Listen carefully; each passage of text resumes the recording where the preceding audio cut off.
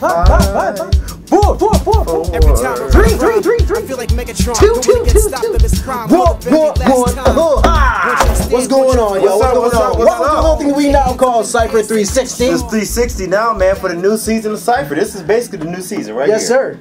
This is, I just thought that just now. I know he's in new season 2 like a second ago. yeah, this is what they call that. What they call that when they have a new the sweeps week or some shit like that. That's in May usually, though. Okay, all right. Anyway, Cipher 360, y'all. I am your host, Marcus the Kid Warren. With me is my man Muff. How are you doing today, sir? I'm doing good, man. We back at it. Yes, sir. You know what I mean? Like a jackrabbit, doing your mom while your dad's absent. Yes, sir. Where is that? What is that from? Is that? I wrote that. I wrote you that. wrote that? Yes, I did. That sounds like something you wrote. Anyway, I tell you, but I mean, not in a bad way though. Okay. You are a writer. Glad to be back. We're gonna try some different things here on Cipher 360 going forward. Yes, sir. Everything is going to be hip hop based, obviously. But for those of you who don't know, and some of you guys do know, before we even got into doing the hip hop reviews, we used to have a radio show on a local station called WUFO where we actually talked about politics. Yes, sir. And that was about 4 years ago, before the last presidential election. And because we've always been passionate about politics, we kind of want to go back to that, which is kind of funny because when we were doing the political show, we were like, you know, we need to get back to hip hop. So, Cipher 360. There you go. Full circle. So we kind of want to bring the two worlds together, and we're always, we're basically, Kid and I, we're prime time. We'll talk to you about entertainment in general. It could be TV, it could be sports, it could be whatever, and we just kind of want to hit on some of the top issues of the day. So with that said, man, teed up, man, what you got? What's on the agenda today? Right now, well, first we're going to talk about hip hop, if you don't mind. Hip hop. And we're going to talk about hip hop. We're going to talk about a hot album that we just heard. I just listening to it outside.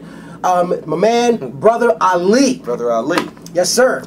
Mourning in America. Dreaming in Color. Dreaming in Color. Technicolor, probably. Yeah, Brother Ali, I've been on him for a minute. Okay.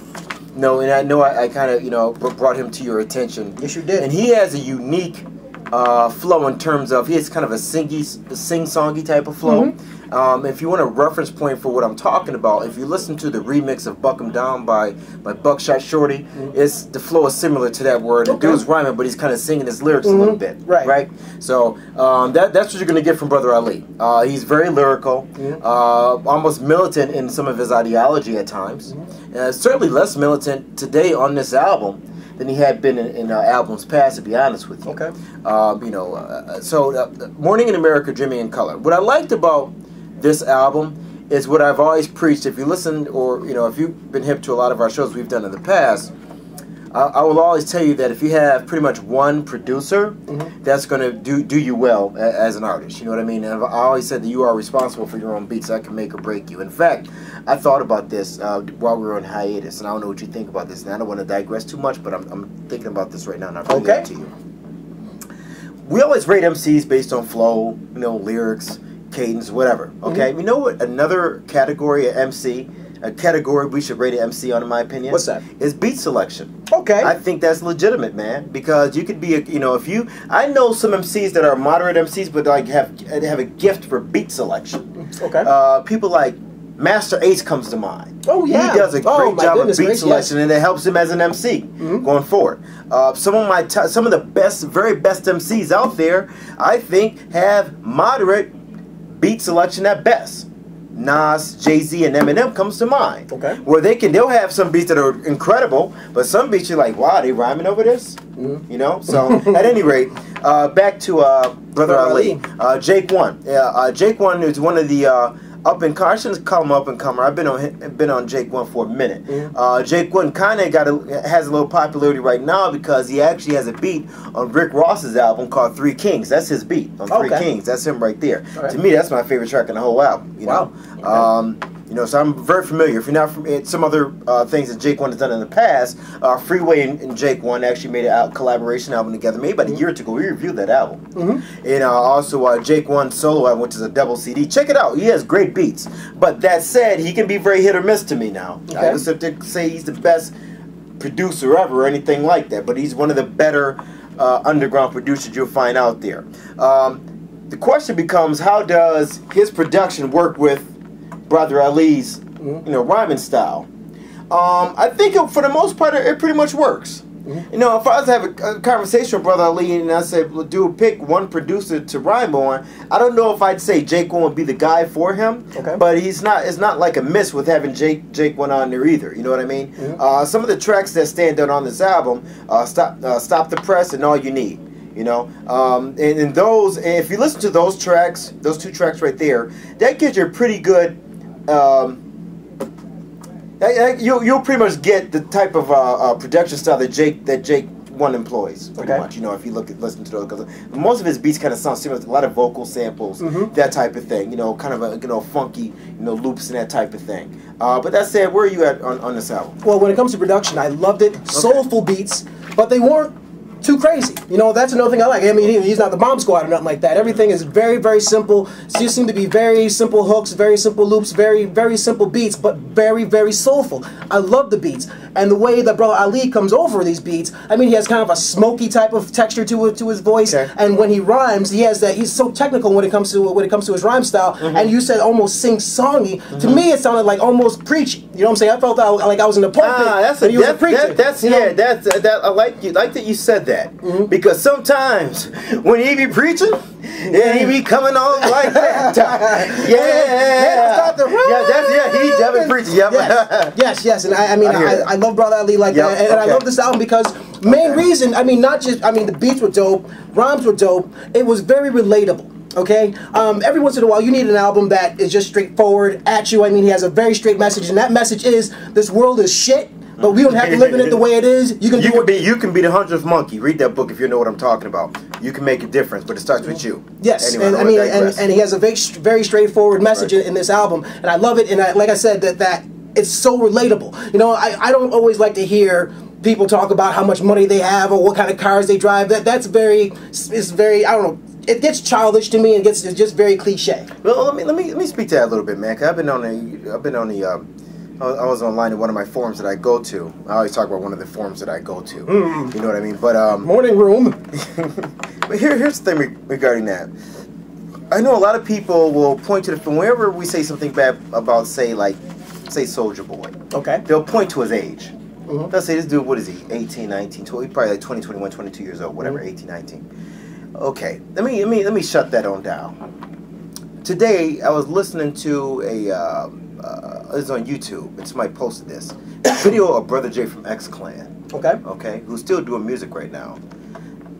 To the East Black Words was their initial album that came out about 89. It came out, right? Think about how lyrical that album was and what he was saying, right? That brother was 19 when he put that out. Paid in full. Written by, obviously, Rakim from Arabian Rakim. 17 years old when he wrote that out. Okay? In your face! So, he's stupid. Whatever. Anyways, you can be young, and you can still, being young is no excuse for not saying anything in hip-hop. That's my whole point, you know what I'm saying? These dudes, they come along, they write what they feel. You don't have that anymore. That was pretty much shut down. You will never see another Public Enemy be popular. You won't see X Clan be popular the way it was. You won't see that anymore. That's been shut down by the powers that be. I don't want to digress too much on that, and I talk about that a lot. But, those dudes were on the cusp of starting a movement, man. Straight up. You don't have that anymore in hip-hop. Listen to what you're listening to right now in mainstream hip-hop. It's freaking nonsense. Freaking nonsense. So, at any rate. Oh, speaking of people out there, people that are young, Lil Wayne isn't little anymore. The man just turned 30. Happy birthday, Lil Wayne. Yeah, Game got into a fight. They were at the party and whatnot. Anyways.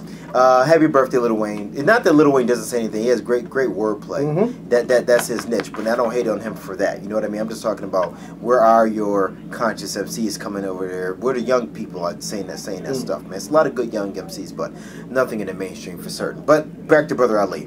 Brother Ali does have something to say. It's not that he's not a young dude, so I'm not going to sit there and put him in the same category as the same guy I was just speaking about. But when it comes to rating this album, rate it. Good, rate it. Gonna go ahead out of 5. Out of 5? Gonna give it 3 Cyphies. No, I'm sorry. I said 3. I meant 3.5 ciphers. Okay. I mean, 3.5 ciphers. it's about the same as me. I thought this was great. I thought it was very introspective. I thought it was, but simple and still down to earth. Great flow, great beats. I'll also give it 3.5. So, hey, check it out. And don't forget to check us out. You can hit us up on Facebook. We are the Cipher Crew. Cipher Crew. You can also hit us up on Twitter. We are Kid and Muff 44 at gmail.com on Twitter. That's KIDDANDMUFF 44 on Twitter. We're also, what's the other thing we're on? We're on Facebook. And don't forget to Gmail us at kidandmuff44 at gmail.com. That's KIDDANDMUFF 44. Gmail. We're still a Cipher Crew. We're probably gonna want to change. Right now, we're still Cipher Crew on Facebook, but we may go to Cipher. We might change the name to Cipher 360. Cipher 360. So, be on the lookout for that, and I'll let you guys know what's going on with that. Feel free to send us your beats like you've been doing. Feel free to send us your opinions, whether you like us or think we're whack as hell. We want to hear both sides of it. We appreciate that, all of it. Yes, sir. And there you have it. There you have it, Brother Ali. Morning in America, dreaming in color. 3.5 all around. Check it out. Why? Because the Cipher said so, son. Peace. My man Trey, and you don't stop. Johnny Boom Bats, and you don't stop. My man Muff, and you don't stop. My nigga Woo, and you don't stop. Little Brooklyn, and you don't stop. Grand Jury, and you don't stop. Jay White, and you don't stop. Cipher music, and you don't stop. Check it. We rise from the grave with the eyes of a slave. We strive to survive, rocking the mic loud, no surprise that we paid.